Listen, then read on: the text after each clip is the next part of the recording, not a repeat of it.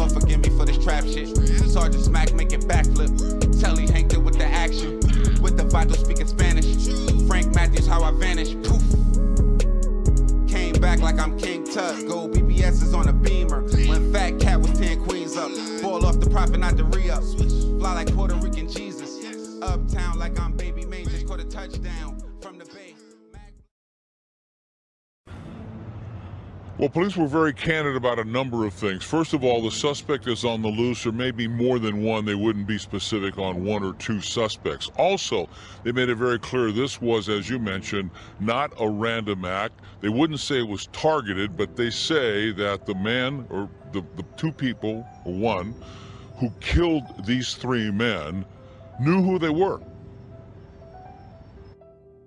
We can say with confidence that the crimes committed were directed at these victims. 3 men, says the LAPD, shot to death yesterday afternoon in this exclusive area of a gated community in Porter Ranch. We do have an idea of what transpired or why it transpired, but I'm reluctant to release that because we're still following investigative leads. Police do confirm there was no break-in and no robbery in this neighborhood of million-dollar homes. And they say whoever committed these murders, one, possibly two suspects, they won't say, knew the victims. Gary Davidson, 39, who rented the home, and Benny Lopez, 46, from Anaheim, and Jesus Perez from Paris, 34.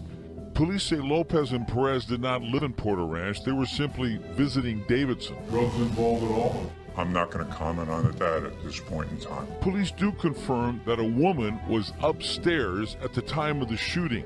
They identify her as a friend of Davidson.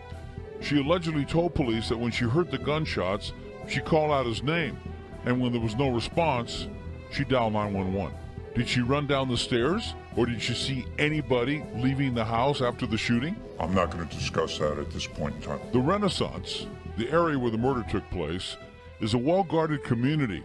Very little crime here. And even though people were stunned by what happened, they still said they felt safe. Yes, I'm very comfortable. That's why I'm here. But it was very shocking. This is a safe neighborhood. Not only did they have permission to get into the gated community, but into his residence, and so whoever the individual or individuals are knew him. Again, no suspect. We asked the police, do you know who these people are? And they would not respond to that. Was this a drug deal? They would not respond to that either. But two other quick items. People we talked to in the neighborhood did not want to go on camera, said that that particular house where the murders took place was always known for a lot of people going in and out, noisy, loud music, parties, if you will. The other thing also is that detectives say they are convinced that whoever did these murders were inside the home for a while. They wouldn't say how long, conversation going on, and then there were definite signs that there was a struggle, and then the shootings. Reporting live from downtown Los Angeles, Dave Lopez. A man wanted in a Los Angeles triple murder is caught in the Bull City. Good evening, everyone. Thanks for joining us so much. I'm Angela Taylor. That LA murder happened in an upscale neighborhood. We first brought you the news of a North Carolina connection with a push alert through the CBS 17 app. Our Amy Cutler joins us live from Durham to explain how investigators tracked one of the suspects to our state. Amy.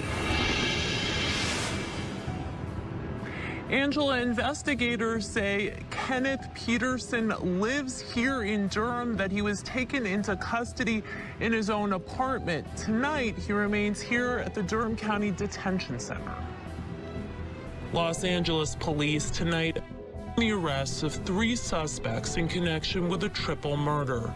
It happened back in February in this gated Porter Ranch community.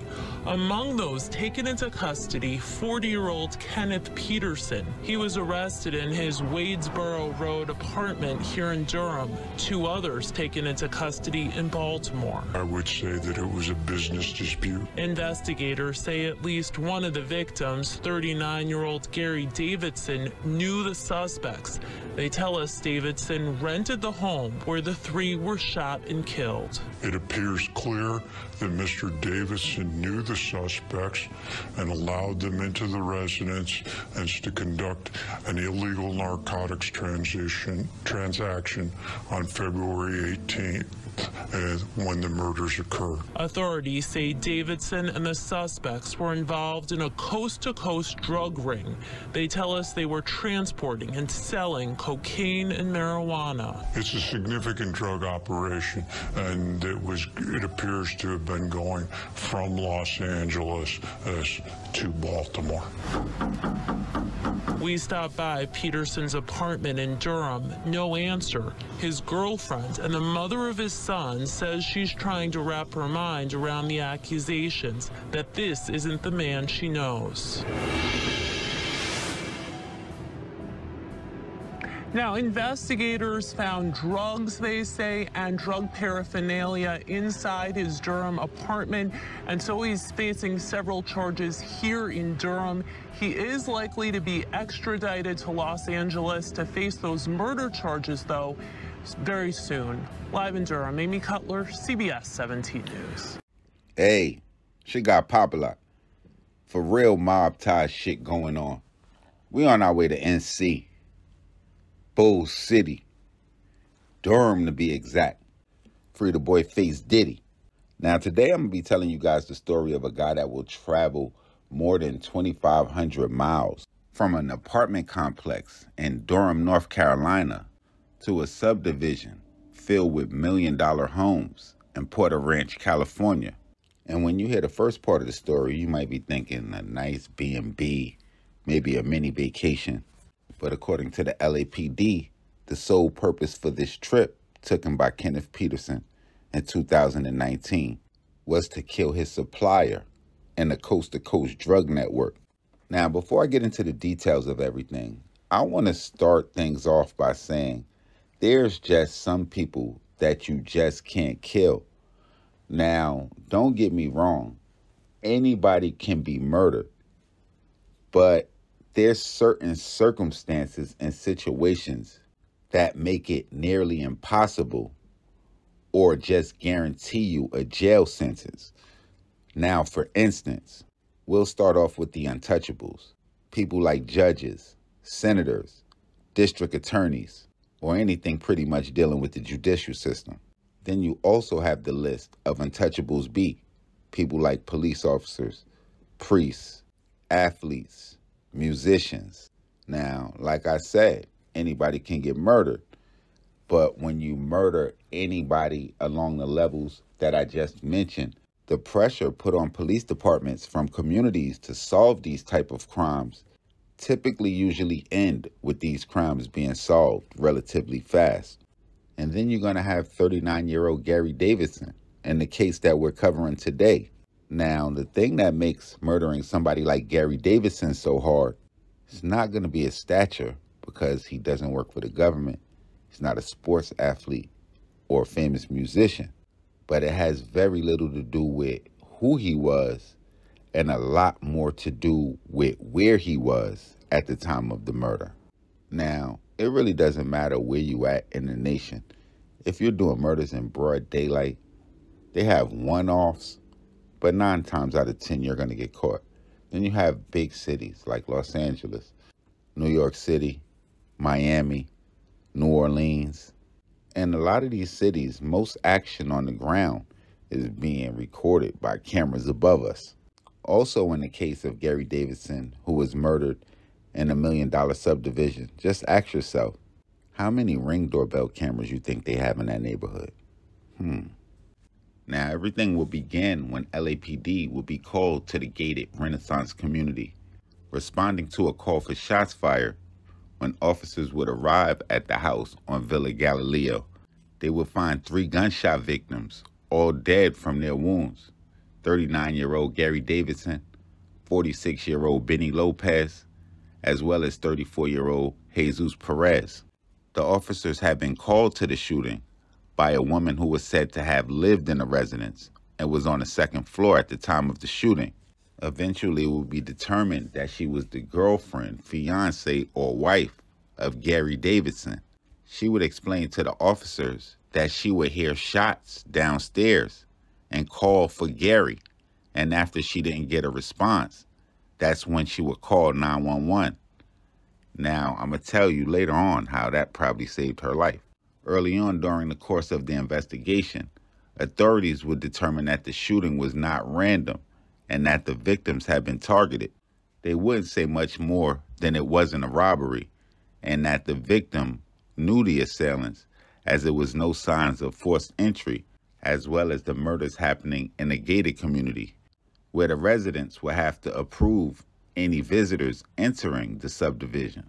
No suspects would be named immediately, and 4 months would pass until early June of 2019, when authorities would announce the arrest of 3 people, 2 from Baltimore, a male named Travis Reed, and a female named Chiquita Cook.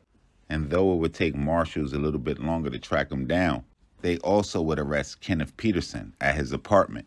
Now, with a situation like this, it could be so many variables. The plug probably cheated my man. Maybe it was some sort of business disagreement, or the idea I favor the most, a drug rip, which was the reason I said earlier that calling out for Gary Davidson was probably the only thing that saved that female on the second floor's life. And I say that because the LAPD said nothing was bothered inside the house besides the men being shot. And my thought is, if they didn't hear that shout from upstairs, they was going upstairs to search out the house.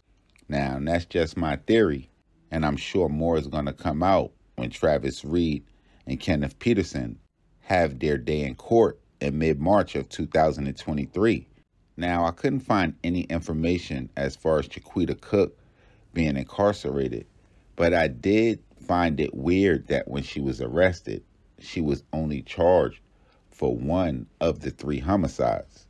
So, like the first 48, sometimes the charges are dropped, lessened, or whatever. But as far as Kenneth Peterson and Travis Reed are concerned, they're set to fight it out with the state of California. Now, y'all make sure y'all hit the red subscribe button right under this video. Y'all hit the bell so y'all get the notifications for when this real trill spill shit is dropping. Y'all get in the comment box. Y'all flood it. Y'all know the rundown. Let me know where we need to go, what gangsters we missed, what stories I got to cover, what I got wrong, all of that. And tap in with your boy on Instagram, Twitter, POP_A_LOT. And y'all know I'll be back ASAP. Shit got Popalot. Real mob tie shit.